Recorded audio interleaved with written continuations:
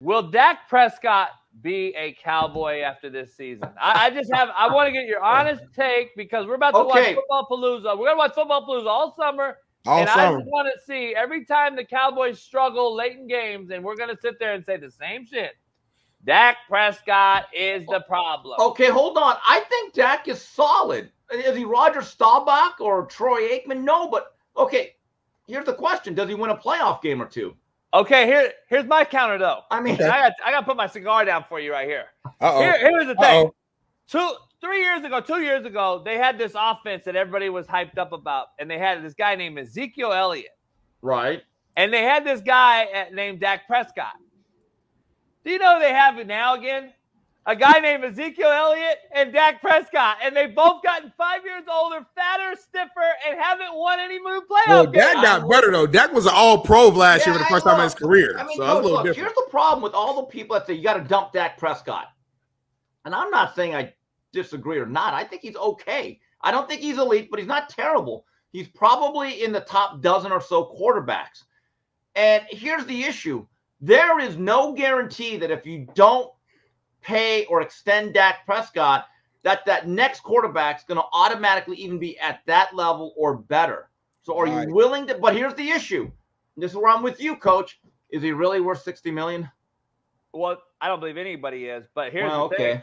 We're just paid Trevor Lawrence. We just paid Daniel Dimes. We just paid these guys that we're going to sit up here and say that they haven't done. They've done less probably than Dak. Here's my thing, Steve. This is a mediocre market, period, from top to bottom, in my opinion, overall. So whatever we do, I'm with you.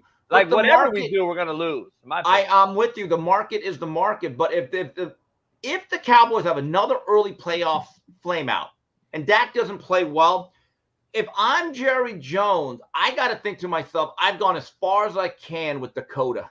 That's my point with you. That's my view of it, yes. And that's my point. Like now, hold on, Coach. Let's say they go to the NFC Championship game and he throws for 450, but the defense loses them the game 42-40.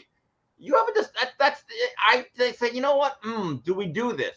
Look, Dakota is not that easy to replace, Coach. You just think anyone can plug and play. I'm not sure about that. Hey, Smitty just defended Aaron Rodgers losing ass because their defense lost them games in Green Bay, apparently. All right, this is not Aaron Rodgers. Come on, that's Coach. My point. That's my thing. This is not A-Rod. Come on, my point. Here's what I'm saying. Not even close. Stop, JB. Stop it.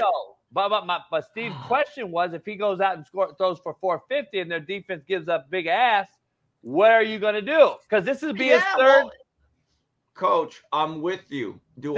Are you going to sign him to a third deal and pay him again generational money when you have yet to even get me to a title game? No, look, that's the thing. When I hear some of these media members almost campaigning that Dakota's worth 60 because of the market. And by the way, just because the Jaguars were a little bit reckless doesn't mean that I have to jump off a bridge either. Right. So I think this is a tough one because, again, there are two types of teams in National Football League, in my view. Teams that have a quarterback and the teams looking for the next one. I don't know where the Cowboys are after this, but I think the playoff run will determine what they do. Look, the Cowboys have been a good regular season team. They win double-digit games regularly. Dak puts up good, solid numbers. He may not be ultra elite, but he's not that easy to replace.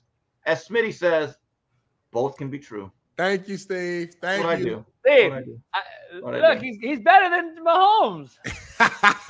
I don't even think. See how I know you love saying that.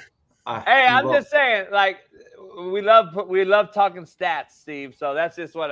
But like you said, Steve, you got to go like this because during the season we're gonna be here watching it. We're gonna film it. We're gonna talk about it. We're gonna be like, this guy misses this hitch ball for a first down, and we're going to pay him $60 million. And then on the other side, we're going to say, but who do we get? No, I'm with you. But look, last year's he did not have a great first half against the Packers. No one did.